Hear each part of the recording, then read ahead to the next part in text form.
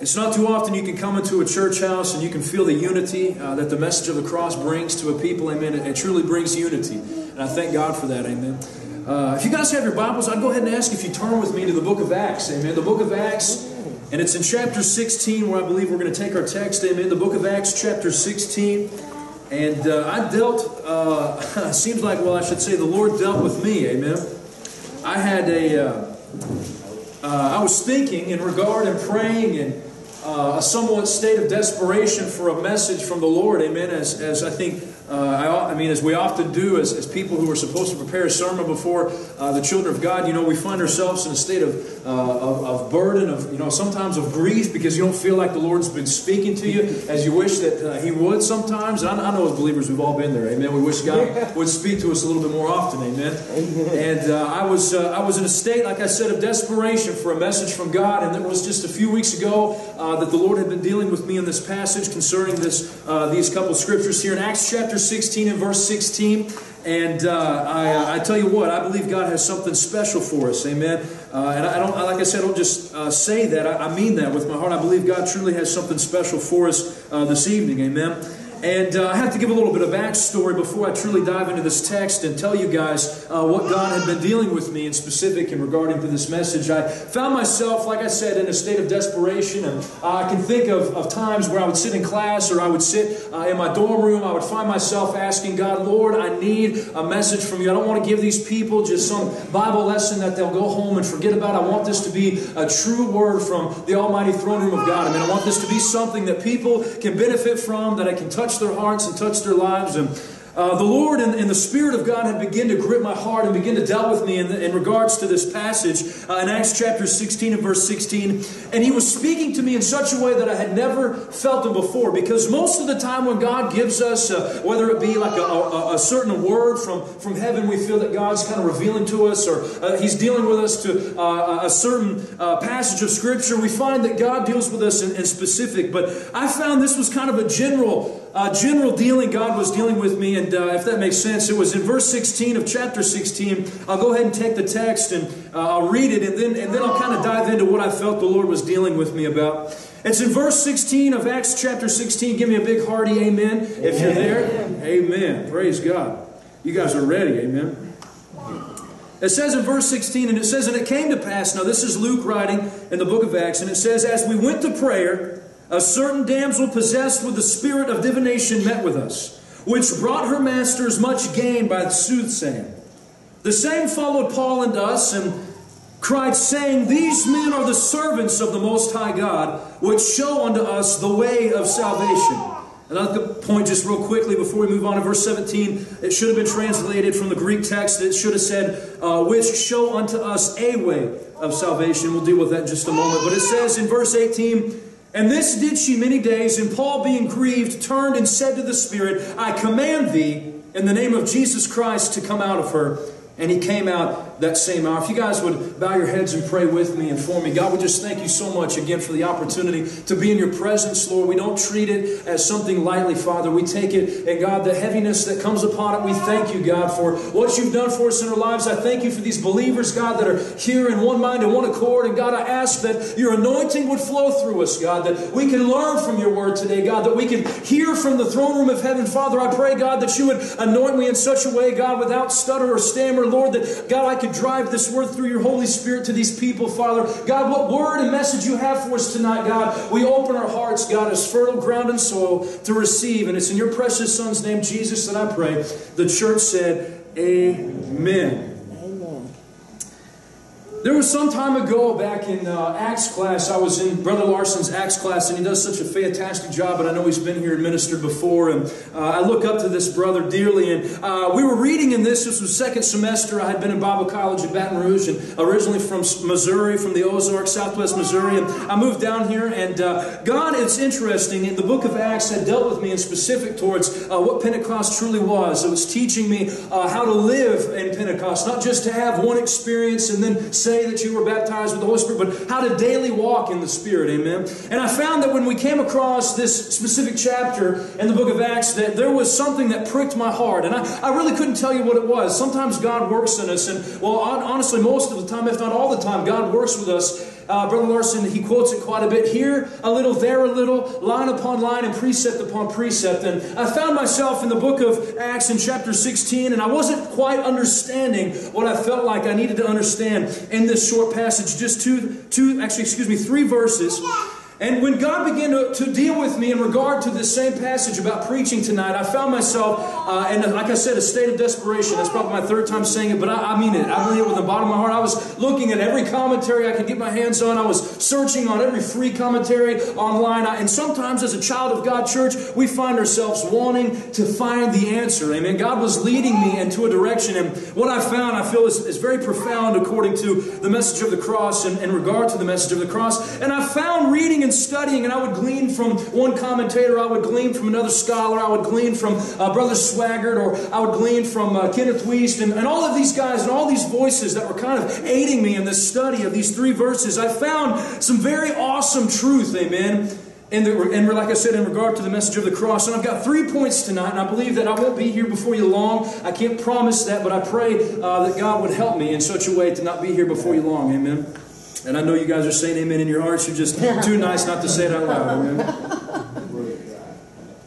But as I began to study this, I read in Brother Swaggart's Acts commentary, and I found something that was so interesting. And like I said while I was reading the text, in verse 17, I want to direct your attention. It says, "The same followed Paul and us, and cried, saying, These men are servants of the Most High God, which show unto us." And the text reads, "the way of salvation," but it's important for us to understand tonight, in the original Greek text, it means a way of salvation. If you go back and you study that, and I'm not trying to be all technical or complex with you, but it's referring to saying that this woman, if I could get you to draw your attention as a picture, maybe as an illustration, if we were a part of what Luke might have seen, this woman who was making her masters much gain, what that means is she had much soothsaying. She was a psychic in today's terms, and if you go down to New Orleans and even some places around here have psychics, fortune readers, and all of it has to deal with demonic spirits. Amen. And this girl was following Paul, and there could have been more than just Paul and Silas, but we know for sure Luke was there, and there could have even more disciples. And this woman was behind them, and she was crying out, "Here are servants of God." And obviously the text reads that there was a demon, and this demon was crying aloud. I'm sure it must have been a horrific sight, but she was saying, "These men are servants of the Most High God."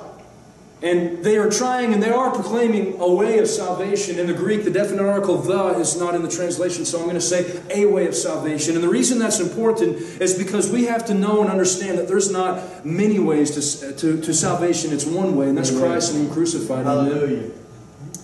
And we find that in this specific instance, Paul was becoming very grieved at heart, and as any child of God would be, he turned around and he cast the spirit out of her in the name of Jesus. Amen. And we find that I find in my heart and I find in my soul that there was something in this scripture. When I read it, it didn't make sense to me. I had no idea why. I'm thinking, and if I could picture this in my mind, for some reason this woman is following these men of God who are unctioned and anointed from power on high with the Holy Spirit to preach the gospel. Why is a demon following them around through this girl and almost promoting them? Amen. And if you read it and you kind of think about it, it's like, why would Satan or his wiles and the demons that serve him, why would they follow after men of God and try to promote the gospel? Because it almost sounds like right here that Satan's trying to do God a favor, saying that these men are the servants of the Most High God, promoting the way of salvation. And it makes me think and it makes me wonder, why exactly would it be annoying for someone to promote the gospel? Obviously we know it was demonic activity, so it wasn't meant to a spirit of helpfulness. It was something that was very tragic. It was something that was very hindering, and it wasn't something that was a beautiful sight. And I've got this note here. It says, the demonic spirit knows that the presence and power of God is with these missionaries. Speaking of Paul and Silas and even Luke. And it says, the demon shouting is probably done in mockery. And it's intended to disrupt and not enhance the preaching of the gospel. Luke has already told us about a similar situation Jesus encountered, where a demon keeps on shouting that Jesus is the Holy One of God. And that's found in Luke chapter 4, verse 34. And Jesus encountered some similar situations on several occasions. And I have the references here. But the first point I want to make tonight, and I want to reiterate just for a moment, the Holy Spirit, along with the three triune Godhead, God the Father, God the Son, God the Holy Spirit, will not accept praise and worship from evil spirits. The Holy Spirit will only anoint the truth, which is Christ and Him crucified. I want to lead this right into the second point, moving right along. It says, the way of salvation should have been translated a way of salvation, as I mentioned before, because in the original Greek there is no definite article making the comment generalized, and this is where I want to deal with.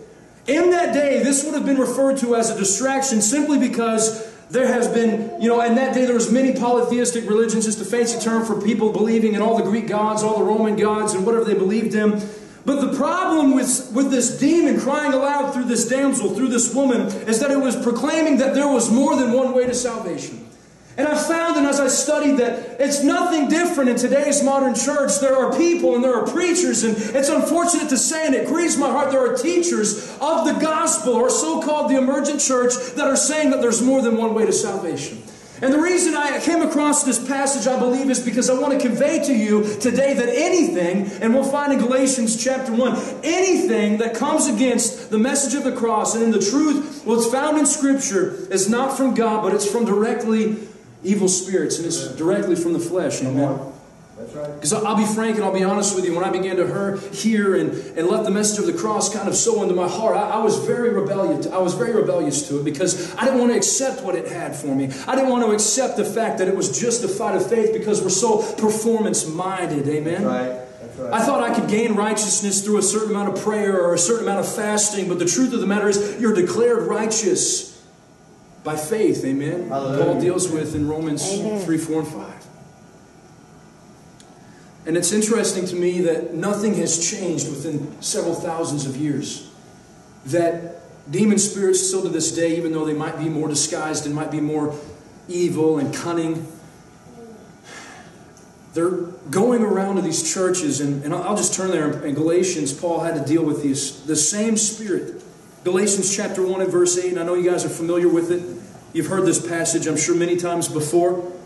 He said, but though we or an angel from heaven, he included himself in this. And I think it's a bold statement for the Apostle Paul to say that even myself, if I come to you with a different message or an angel, he said, and they preach another gospel to you than that which we have preached to you, which is simply put the message of the cross, let him be accursed. Let him be accursed. And Paul would very so plainly tell them that the message of the cross and what Christ has done for us and simple faith in that. And it's not in Paul really, and we call it in today's church, Galatianism. He had to deal with these Judaizers in the church that were saying that we had to keep the Old Testament sacraments. We had to keep the Passover to make us righteous. And God would look at us differently if we wore the prayer shawls. And the truth of the matter is, we are made righteous. And I have to reiterate once again, simply by faith alone, solely by faith. Amen. Amen. And the same spirit that's in the book of Acts in chapter 16 that was possessed this girl and this damsel, and now she obviously got free, as the text states, and Paul, through the Holy Spirit or through the anointing and the power of God, cast the spirit out of her. But we find today is no different from that back then. That there are teachers, and like I said, it doesn't make me joyful to say this. I'm not looking down at somebody through my long nose and saying that you're wrong. And I say this as Paul prayerfully would have said it back to the church in Galatia, preaching anything else except the atoning sacrifice of Christ on the cross, at Calvary's cross, that the place of Golgotha for a way of salvation is a demonic spirit, and let that man be accursed. Paul dealt with this so strongly, and I find it's interesting to me that nothing within the last 2,000 years has changed. Technology might have changed, and the Bible even prophesies to us that in those last days knowledge will increase. But we find that in America, and I can say this because this is the country I'm from and live in, we have become puffed up and prideful for the knowledge that we've learned in these last couple centuries. Amen. And we find the nation of America is falling into this facade of do whatever you want, do whatever makes you happy. And it's nothing but demonic spirits. And I don't mean to be all mystical today. I'm not trying to be somebody who's before you as saying everything's a demon spirit. But the truth of it is, the church of today, the modern church, and America included, has become so humanistic that we're bowing down to the knee of Baal. And I heard the message this morning, Brother Donnie Swaggart preached, talking about how America has fallen because we are into this political correctness state of mind, that everything has to be lined up with, everything should be lined up with the Constitution. I'm not trying to be necessarily political, but he was talking about the reason that we've bowed the knee to Baal is because we're too afraid to preach the truth. Amen? Right. Help us, Lord. And I've got to say, and if I could reiterate it enough, and I don't mean to be beating a dead horse by any means, but the truth of the gospel will set the hearts of men free. Amen. Amen. Amen. The truth of the gospel, no matter what it sounds like to the ear, no matter what it might seem like. I've seen preachers get up on stages and it seems like they're mad and they're angry, and rightfully so with the state of the church, but they're doing it out of love. God looks at this nation and He's, I'm sure, disappointed as we are, because of the things that we've turned to, that I've found myself turning to. I'm not saying that I'm the only one that has this message, not by any means. I consider myself to be less of any, but we have got to stay true to the simple fact that has saved us. In Colossians 2:6, it's so powerful. One of the best scriptures of all of the Bible describing what true sanctification is. The same way that you've received Christ Jesus, also therefore walking in Him. How did we receive Christ Jesus? By faith, amen? So how do we walk in Christ Jesus? How do we overcome this sin that so easily besets us? By simple faith in the cross of Christ. And I know some of you guys, amen, praise God. Let's give the Lord a hand clap. And I know if you guys are like me, which I'm sure you are, I found myself many times when I hear the message of the cross preached and taught, I think, if they continue to say that it's by faith, why am I struggling within myself? Yeah. And Paul, and I know Pastor Matt has done a fantastic job. It goes without saying how he's taught Romans 6, 7, and 8. But I found myself, as many of you I'm sure, in the chapter 7 of Romans, consenting to the law that it was good for me, and then I find myself struggling. That which I do, I ought not to do. I don't want to do it, but I do it because I put my faith in my performance, or I put my faith in trying to keep the law for a means of righteousness.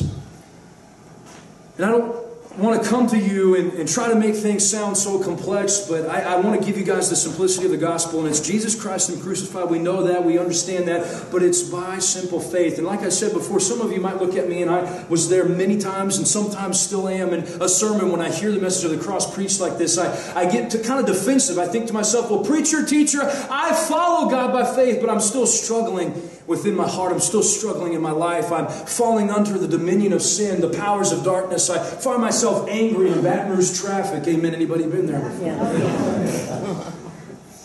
I heard a joke one time. They said, in the movie Back to the Future, you know, Doc Brown, where can you go that you don't need turn signals? And then on the caption it said, we're going to Baton Rouge, Louisiana.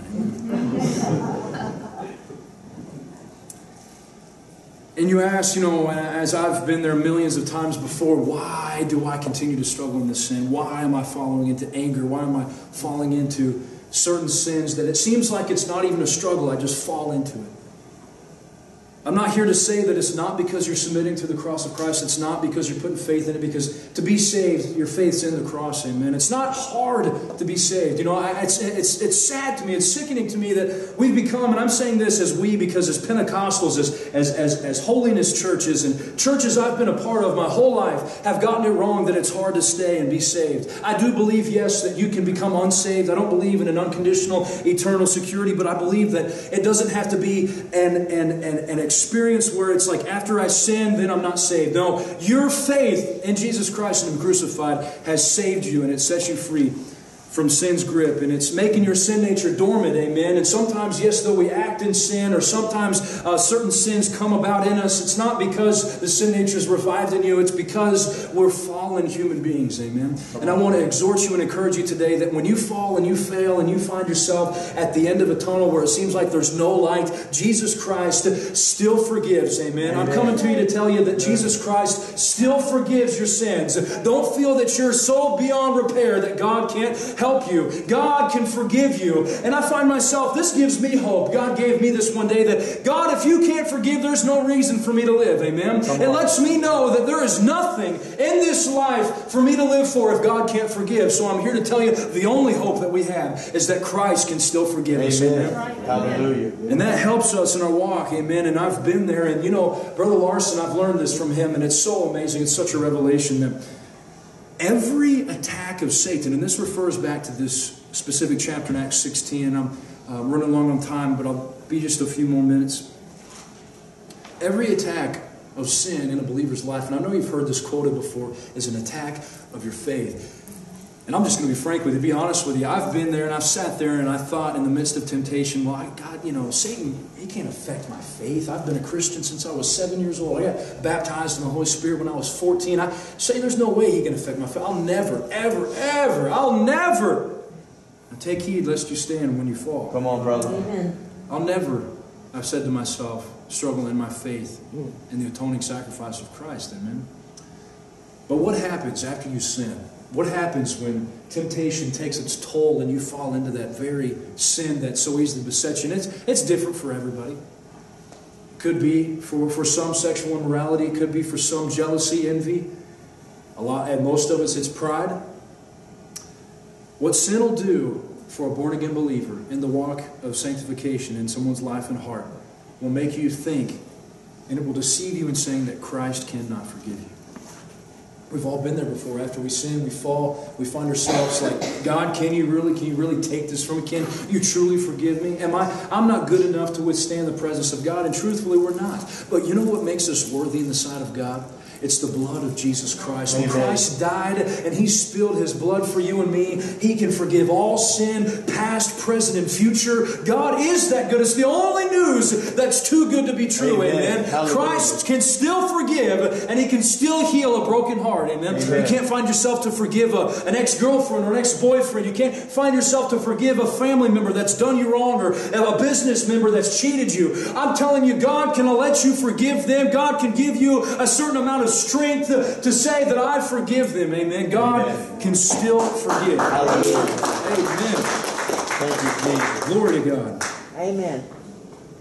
My third and final point is simple, and it makes me so joyful to be able to share this, because if you guys haven't got anything out of this, I'm telling you, I'm getting something out. I feel God. Amen. I thank God for the preaching of the Word. Amen.